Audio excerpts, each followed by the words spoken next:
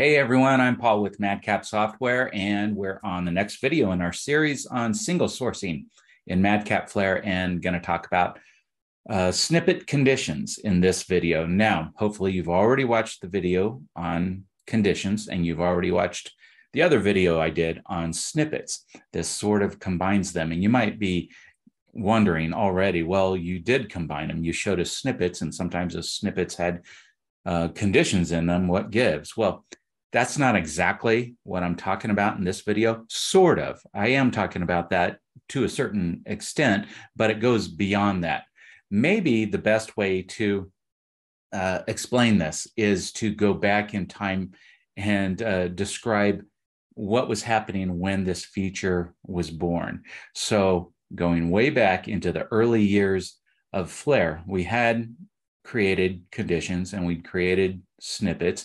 Those were available. And so I'm in my project and I'm working away, and I happen to be working in tables. I had a bunch of tables in different topics. Now that's sort of incidental because I was working in tables. You don't have to have tables and use this feature, but that's what I was doing at the time. And I happened to have some table cells where I had some kind of substantial paragraphs in there.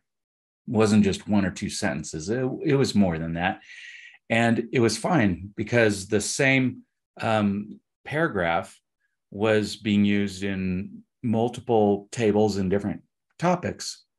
And so I created a snippet, and that was working well. But then I got to one topic and one table where I inserted the snippet, and I was editing, and I thought, well, this kind of sucks because in this case, 95% of this content is exactly what I need, but somewhere in there, I need it to be a little bit different.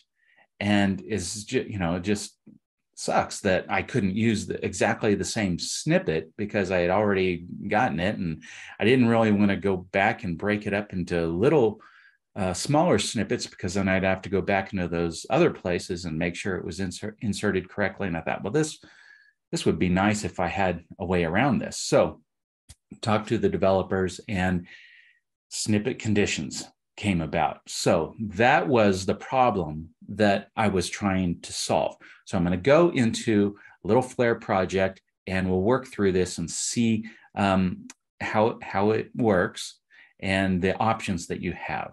Here is a tiny little project, and I've got this topic open right now. And within there, I put this snippet where I've got this big paragraph in here, and I have the same snippet that I needed in these other topics. And so it's all fine and dandy. Notice in the middle of this, I've got this sentence that's in all caps. The only reason I have it in all caps is because I want it to stand out for the purposes of this. I want you to see it real easily. So that's a unique sentence to illustrate snippet conditions. So far, it's not unique because it's in all three of these topics. But I get to, say, feature 4, and I insert the same thing, get to this one, and I think, this sentence doesn't really apply to my situation, and I need a different sentence in there. So snippet conditions. So first thing is I'm going to open this up, and I am going to just kind of insert another sentence in here with all caps. Second unique sentence. All right, we'll just do that.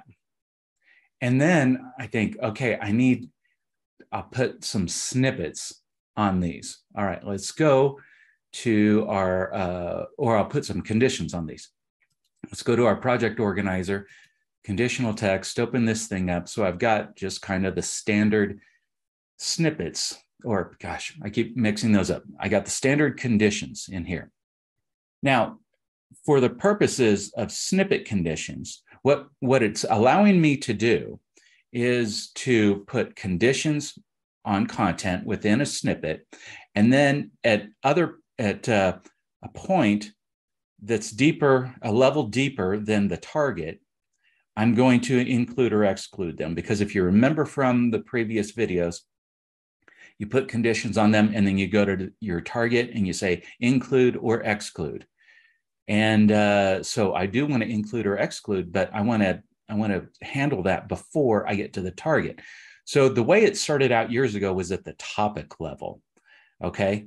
Now, any of these conditions theoretically could work to do this. But what I've found helpful is to create a separate condition tag set just for this purpose. You don't have to. That's what I do. So this is kind of what I do. I go in and I choose add condition tag set, and I name mine snippets. Name it whatever you want. Doesn't matter. Flare doesn't care. And you get these default ones right out of the box, and I'm going to change them. I just name mine snippet 1, snippet 2, snippet 3 on down the line. Okay, and I have 5 of them in here. You may not have to create 5 of them. I will tell you, back in the day, I actually created around 20 of these because at first we only had this feature at the topic level, which I'll show you, and it wasn't as versatile as it is now. And so I ended up creating 20 of these things since we added it also at the snippet level. So you can include, exclude at the topic level, and now you can include, exclude at the snippet level. Since we did that, I've found that really most of the time I'm using between 1 and 4 of these things. I have 10, and there are some exceptional cases where I will go, and maybe use more.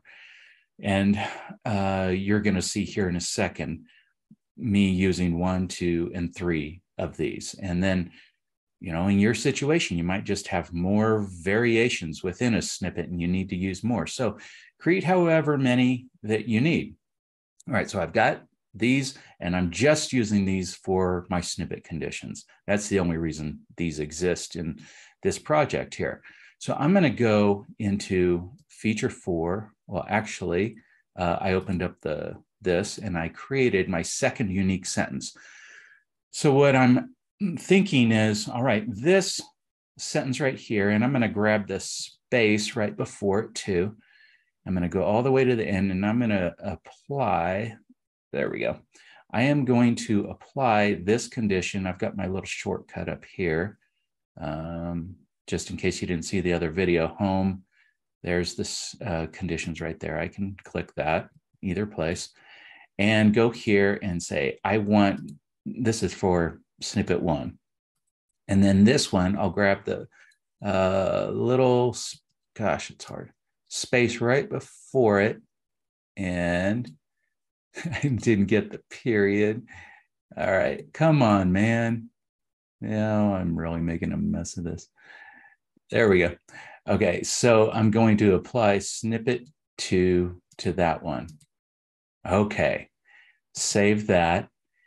Now, I go back to feature 4, and I can go and tell this topic, hey, use snippet 2, but don't use snippet 1. So I'm going to right-click on this and ask it, show me where this thing is in the Explorer. And so there it is over on the left, feature 4, and I'm going to right-click that and select properties. Now I've got a couple of tabs in here that have to do with conditions. This is not the one that you want. I showed this earlier in another video where you can set the condition on that file, on the topic itself. That's not what we're trying to do. We want to work with snippet conditions. So we come down here, and now the UI looks different. It's not just selecting these, it's including or excluding. And I could drill into my snippets condition tag set, but I don't have that many. So I can just easily go here and say, this is the thing that I want for this topic. And by default, remember, this is inclusive. So if I select include and don't touch any of the others, it will exclude them. I tend to like to get more specific when I'm doing this, because things get introduced down the line in the future, more content and maybe more conditions on these. And so I like to be really explicit about what I want and what I don't want. So I am going to actually, so if I selected exclude, then all of these become included. Well, I could select all of these.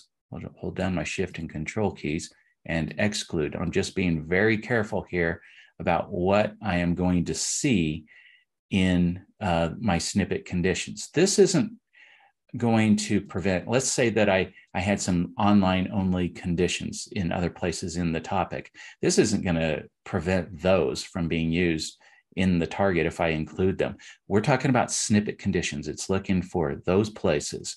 What do I want for this topic? So this is topic wide. This is what we started out with. Click OK.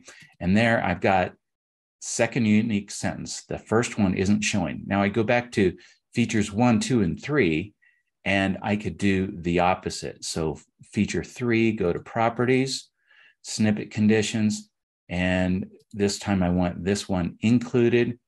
Just to show you it does work if you decide to leave these excluded.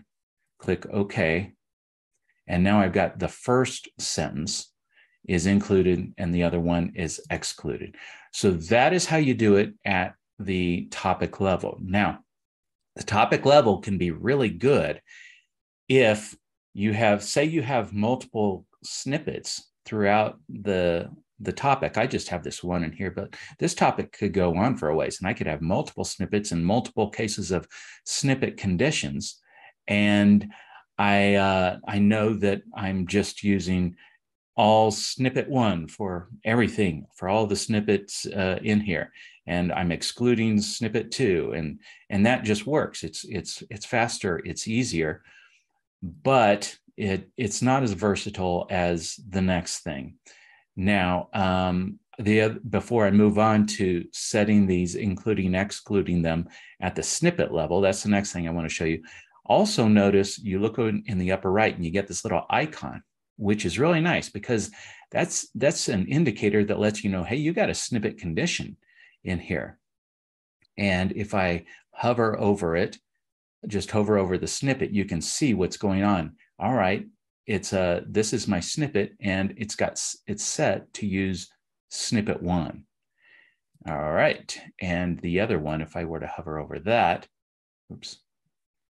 There we go. It's going to be more because I told it, it's telling you what you explicitly did.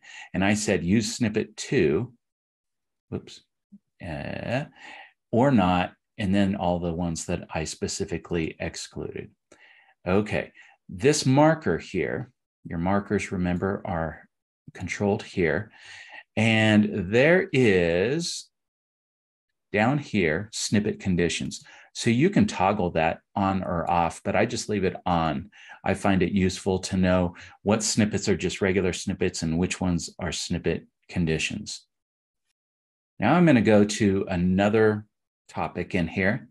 And this one, feature 5, I have the same snippet here, but I have another one down here. And you can see I've already added a unique sentence here and a unique sentence there, and even a third unique sentence. So I already have these conditioned, and I want to open this one up, and I get apply any conditions once again, but I usually just kind of start and decide.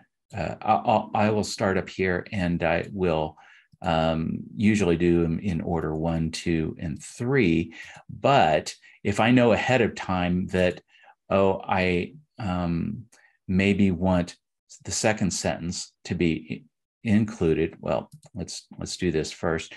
Let's say that I want this to be the same as feature 4. I want to include the second sentence and not the first one. So I want to include snippet 2 and exclude snippet 1. And so when I'm setting my conditions in this, I could decide the same thing. I could go, well, yeah, I want this second one definitely to be included in this topic, the same as the first snippet.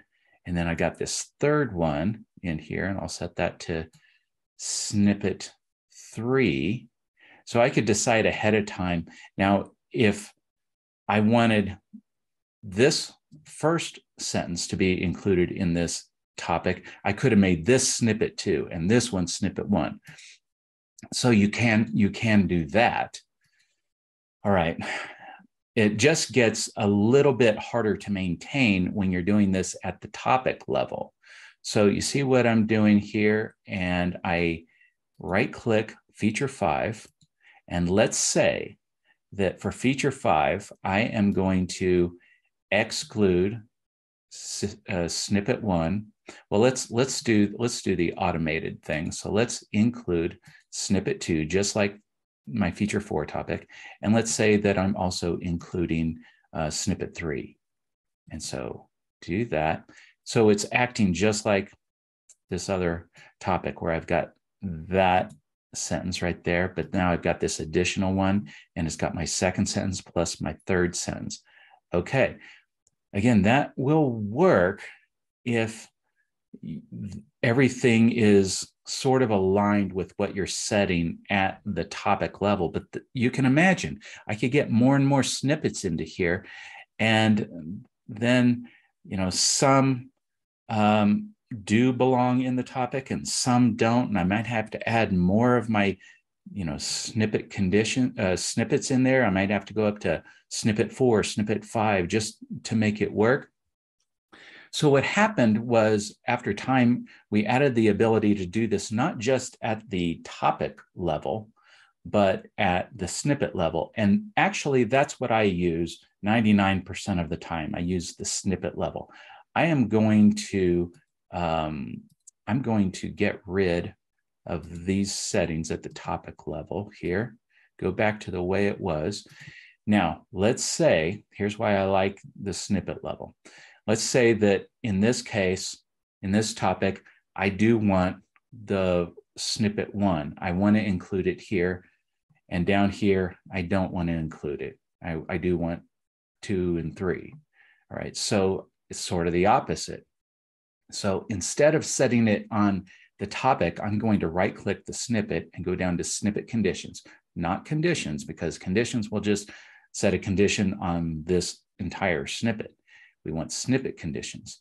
And I am going to say, I want to include snippet 1, and everything else is excluded. All right. And now, in this case down here, I don't want snippet 1. So I'm going to right-click there, snippet conditions, and I want snippet 2, and I want snippet 3. There. So it's just more control in here, and they each get the little icon, both doing that. So this is just the method that I prefer, but use whatever you like best. Now, what happens if you have the snippet conditions set at both levels? So if I had gone in to Feature 5 into the properties, snippet conditions, and I set them, and then I came in and I did it at the snippet level, well, the snippet level is going to override the settings at the topic level. That's just kind of typical for Flare. Usually the smaller thing, or the thing that's closest to the source is going to win. And topic level is a more broad level. And then broader than topic level is target level. And what's going in more narrow is the snippet level. And so that is going to win. Another thing I want to mention is you can have nested snippets, as I explained earlier in this video series. I could have a snippet within a snippet. So just be aware of that. That can get a little bit hairy if you are trying to do snippet conditions at multiple levels deep. You just kind of need to work through it, test it to make sure that the right things are showing and wherever you have these snippets. You can do it. Just be aware that each one of those snippets is unique. Another thing to be aware of is, let's say that I go into a snippet. Right now I've got 3 of these things in here. So maybe I end up adding another snippet or another condition in here. And I go and I add 4 in here. Well, now the situation has changed, and you need to account for this one. Is it going to show? Is it not going to show? Remember, if you set things explicitly ahead of time on, say, a topic, let's go into like feature 4 here. If I had gone in and I said exclude, well, that's going to exclude it from that topic and any others where you have already set these things. And what you probably want to do is find out where is this snippet being used, so that you can go and verify whether or not this content is showing up or not. And so what I do is I'll go to the view ribbon and select link viewer. And right now this one is only in feature 5. If I opened up that other snippet, well, I can just go over here, snippets. It is this first one right here. So that's in more topics. So if I had added something like this in here, if I added snippet 4 in here, well, now I have to account for that. So I'd want to go into these different topics and see, well, does it make sense to show this, or does it make sense not to? And if you had set things at the topic level, again, you can imagine the more of these things that you have, the harder it can be to get straight. And so again, that's why I like it at the most narrow level, at the snippet level. That's where I like to set things. One final point about snippet conditions is there is a report that you can use. If you are using these throughout your project, go into more reports and you can see files with snippet conditions. And I selected that, and now you can see the list of where I have these set. Now, I started out showing feature 1, feature 2, because I had the snippets in there, but I never went and I never did anything with these topics. The snippets are in here, but I didn't do anything. I didn't set these either at the topic level or at the snippet level. So it's not showing up in this report, but everywhere that I have gone in and I've said include, exclude, these show up. Those are snippet conditions. More complex than just the concepts of conditions and the concepts of snippets, but those are really useful. I've used them ever since that first instance where the need arose, and I use them to this day. So maybe in your project you can see places where you can save some time, some energy, some work by implementing snippet conditions instead of creating multiple files or doing more work and copy and paste and all that. Okay, that wraps up this video. We are going to continue on to the next one, where we are going to explore variables. Really cool feature.